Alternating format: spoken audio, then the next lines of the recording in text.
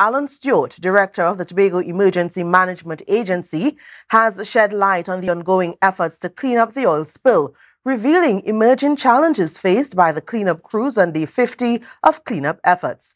Trevecia Phillips has more. THA's Post-Executive Council media briefing today, TEMA's Director, Allan Stewart, emphasized the importance of waste management in handling the extracted hydrocarbon waste from the oil spill. Challenges that we still are dealing with, and I want to point out that of the currently we are dealing with the waste management issue, which is very, very important to us as to how we manage the waste that has been extracted of that of hydrocarbon. One notable challenge highlighted by Stewart is the complexity of dealing with sargassum. We have seen the complexity of the mixture of sargassum, which we are going through one of those rough seasons with sargassum seaweed.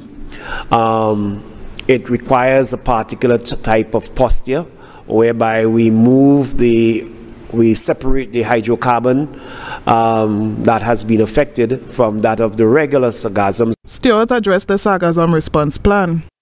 Sargassum plan, or the sargassum response plan, is now in effect. We have had some technical discussions today as to how we can treat with it, how going forward. He provided updates on the salvage operation of the vessel and cargo at sea, indicating imminent activities to bring them ashore for final disposition. Treating with that, the objective is to bring it ashore before it goes to its final disposition.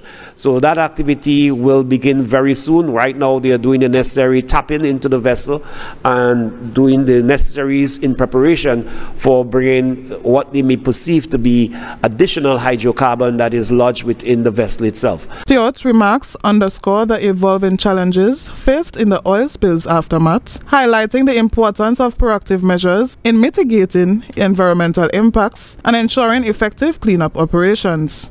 Trevecia Phillips, Tobago Updates Television News.